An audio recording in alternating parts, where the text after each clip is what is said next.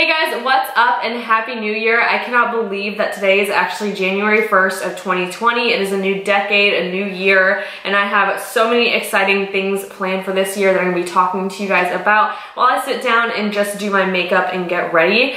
As you guys may or may not have noticed, I have been gone for the last month of December off of YouTube and putting my full attention towards Chop Theory, my new salon, and really just focus on getting that set up and ready and a really strong foundation for the year to come. So thank you guys so much for being patient with me throughout this whole process. I know it's frustrating to have like consistency with someone and then they like disappear out of nowhere. So I'm really sorry. I just have had a lot. It's so much to deal with. I am so overwhelmed and it's just been a lot more than I thought I could handle. I'm back and I'm better than ever. So we're gonna go ahead and dive into today's video. I'm gonna be catching you up on everything, talking about some New Year's resolutions, some goals, things like that. So if you guys are interested, let's just go ahead and get started in today's video. And it would mean the world to me if you guys hit that subscribe button down below. Join my YouTube family because I do have a lot coming for all of you. So go ahead and hit that subscribe button and let's get started. So I'm just gonna go ahead and start with this Good Molecules silicone free priming moisturizer. I've been using this the last couple of weeks and I actually really enjoy this primer. It reminds me a lot of the First Aid Beauty Coconut Skin Smoothing Primer. If you guys have tried that one, I talk about it a lot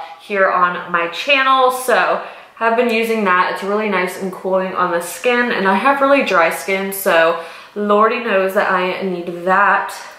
I'm gonna put on some chapstick. This is from the brand EOS and I got like a huge, I think it was a pack of like 12 from Costco. So I'm just gonna put that on my lips because once again, your girl is dry, so she needs all the moisture she can get. Okay, so before I actually dive into talking about this stuff, I'm just going to tell you guys a couple of things real quickly. So I am using the new Urban Decay Stay Naked Weightless Liquid Foundation and their concealer. But the sponges I want to tell you guys about, I found these on Amazon. Ali Yost actually recommended them on her Instagram, and I did end up purchasing them. So I'm currently using this one right here. But they do, I think it's a pack of 5 or something. I have a purple one in my drawers. And they're so good. They're better than beauty blenders in my opinion. And they're, I think, $9 for a pack of 5. So I'm gonna link them down below if you guys are interested. Definitely get yourself these and stop buying $20 beauty blenders because this. So we can go ahead and start talking about the salon. I've been in there for about a month now. And I absolutely love having my own space and I love the way that I decorated it. If you guys haven't seen Chop Theory's Instagram, definitely go check it out because I have a lot more stuff that I'm adding to the salon. I would say it's about 85% done, but so far I'm loving it and I've gotten such good feedback from my clients, so that's really exciting to me. Just because the main idea of it was, of course, to create an atmosphere that I knew my clients would actually appreciate and love.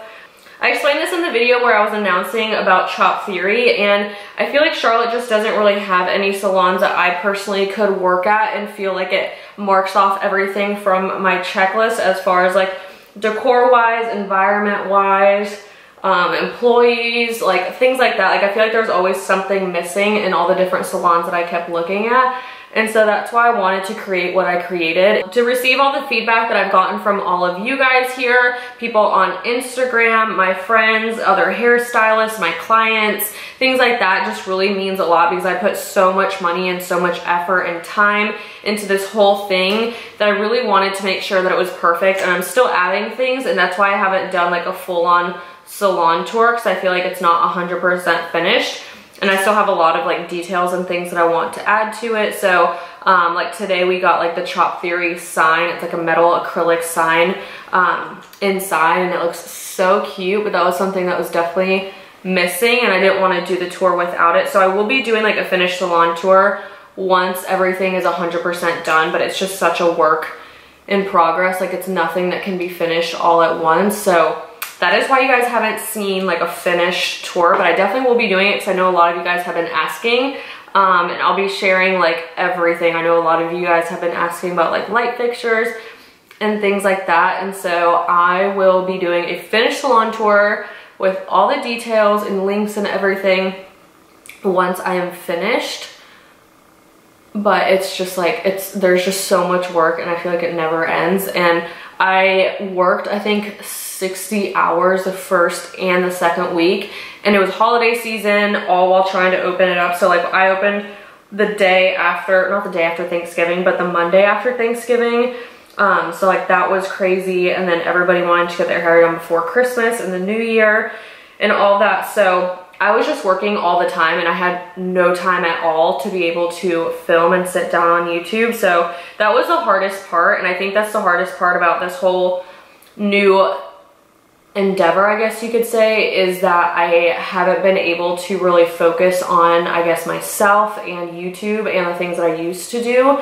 Like I used to have such a set routine where I would go to work Monday, Wednesday, Friday for 12 hours and then come home Tuesdays and Thursdays and then Saturdays and Sundays and be able to film and edit.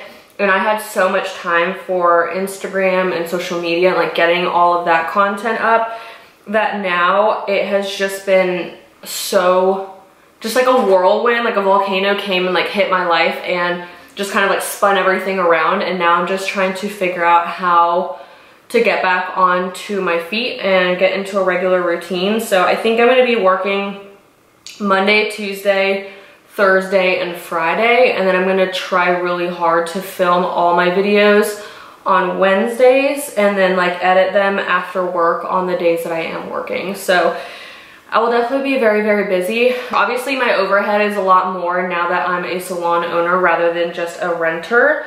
So I have to make sure that I'm obviously working all the time to have an income, and I can do it all on my own. Like I can definitely cover everything on my own. It's just a lot of work to cover everything on my own. So I am definitely still looking for like 2 other booth renters in the salon.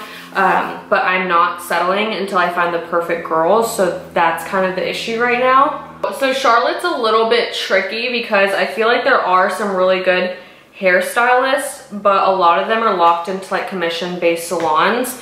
And a lot of people want to be independent, like they want to go off to booth rental, but a lot of them are scared to take the risk, and it is a risk.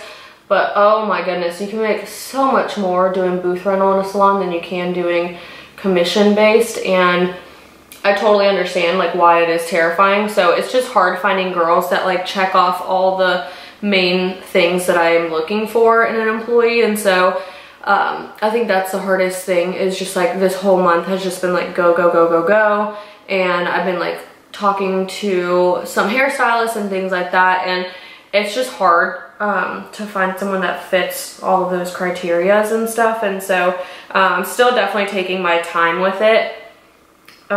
Just because, you know, I want to make sure that I have the right people in there. A lot of salon owners end up settling for some not so great stylists in their salon just because they're desperate to like fill the spaces, and I'd rather work harder and pay it myself and wait for the perfect people to come along than to fill it for, you know, with people who don't know how to manage their money and can't pay their rent and, you know, are not respectful to their clients or to my clients or to the space or things like that. Because it's scary. I mean, you have to make sure that you're having someone in there that you trust with your equipment and your things, because at the end of the day, like, you know, they could steal it from you, or they could just like not pay you rent or things like that. So you definitely just have to be very, very picky on who you want. And so that's why it's taking me a while, because I want to make sure that whoever's in there is perfect for Chop Theory. So that's basically what's happening with the salon right now. I'm currently looking for people, but I'm also just not in a rush, and I am kind of taking advantage of being alone right now, and I am filming. So I've filmed 2 videos so far in the salon with my clients and stuff. So I do have hair tutorials coming for all of you. It just takes a while to edit those because I do have to do like the voiceovers and things like that. So I have more hair color and stuff like that because I know that you guys really like those. And then I also plan on doing a lot of vlogs. So I guess I'll kind of go into like my New Year's resolution now. So I definitely still really would like to be super consistent here on YouTube, because I do still want to grow. Like YouTube has always been my ultimate dream, my ultimate goal. And I don't even really, I mean, I kind of consider myself a YouTuber, but not really. Just because, I mean, hair is like my main job. It's where my main income comes from. And I don't really, I consider this fun right now. It's not really a job to me, but that's also what makes it so difficult when I do have crazy stuff going on with like clients. Like, you guys have to understand that I literally have to, there are days, so the first 2 weeks when I was in the salon, I literally would work 11 hours a day. I would come home and I would have like 18 different text messages from clients, and then I'd have to come home and figure out all the finances and stuff for my business. So I was literally working nonstop day and night trying to figure out holiday season with my clients and things like that. So I don't want you guys to feel like I just kind of like abandoned YouTube and am not planning on coming back, because I am. I just had to kind of get my groove on everything and things like that. This new Urban Decay Stay Naked Threesome. So this is a bronzer, highlighter, and blush. I'm still kind of getting the hang of how to use this. I'm using the bronzer inside of here right now. So my New Year's resolution is basically to figure out how to balance still doing YouTube consistently while running my business at the same time. That's like my first and most important goal. The goal is to really focus on my diet. I'm really good at going to the gym all the time. I love lifting, I love doing all that stuff, but I'm really bad at dieting. Real quickly, I'm just gonna use this primer infused blush from Buxom instead of this blush right here. I just feel like I'm never as motivated with eating as I am going to the gym. I don't know why, but that's just a flaw of mine. Another New Year's resolution of mine. Now I'm using the Benefit Cookie Highlight. Another New Year's resolution is obviously to fill the salon with stylists that I think will go great with the salon. Another New Year's resolution is to go to either some type of hair show or travel somewhere for hair education, whether it's just a class or a hair show or something. By the way, I'm using this Natural Eyes Too Faced palette. If you guys can't see, I am obsessed with this palette right here. I use it on the daily. I think those are like my main ones, and then definitely figure out some type of elopement or something for Christian and I. That obviously has to be planned at some point, but I'm really not concerned about it at all. But obviously that has to be planned. So that will definitely be a New Year's resolution. I really want to grow my YouTube, but that goes right hand in hand with my first New Year's resolution, which is to focus more on how to balance YouTube and my salon. But obviously I would love to grow my channel and do a lot more with it. And so yeah, that's a huge resolution for me, because I feel like no matter how hard I try on YouTube, I feel like it doesn't really go that far. But I'm going to try really, really hard, hit the ground running, aka it's January 1st and I'm already sitting down filming.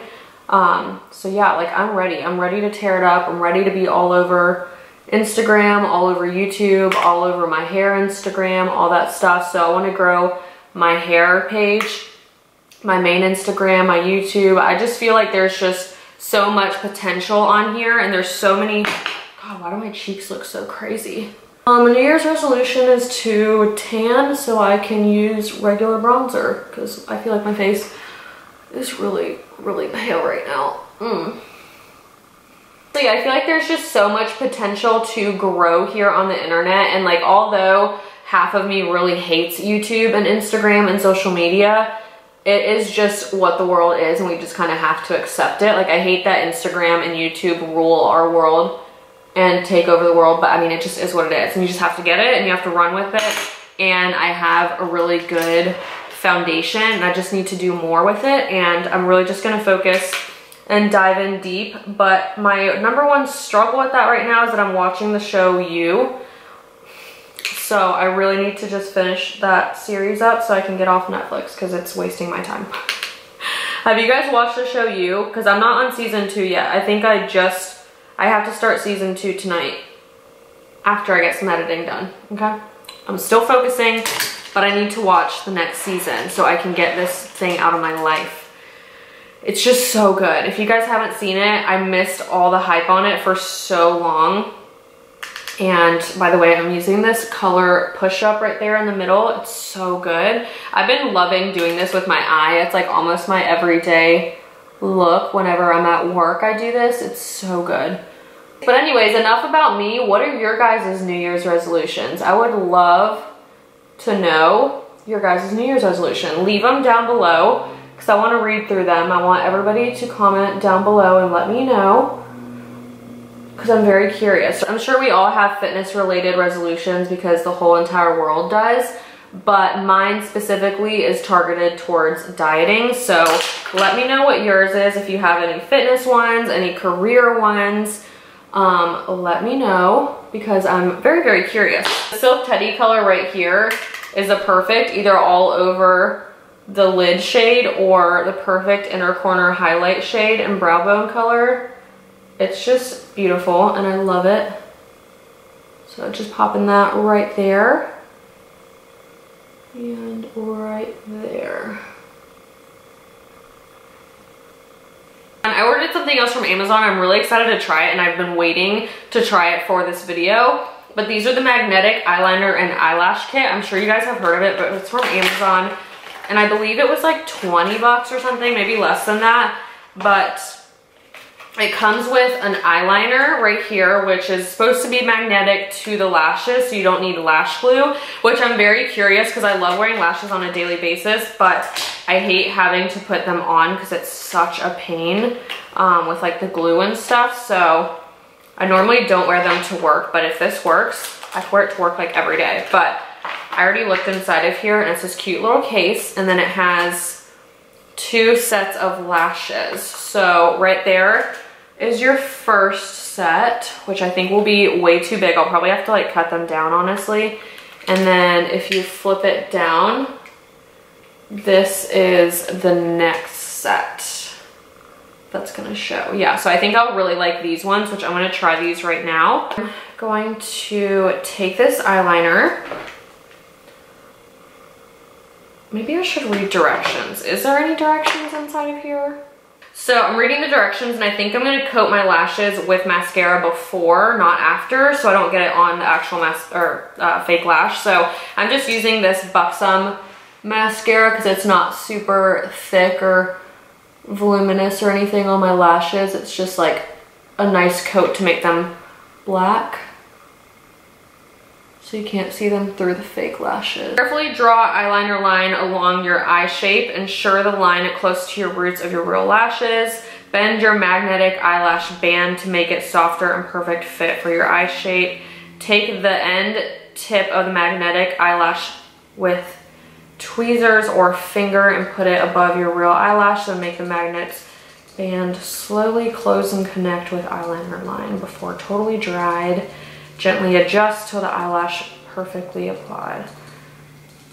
Hold on, I'm gonna try this real quick and see if it's too long because I'm imagining that it is probably way too, yeah, it's definitely too long. So I'm gonna go ahead and cut this eyelash down somehow.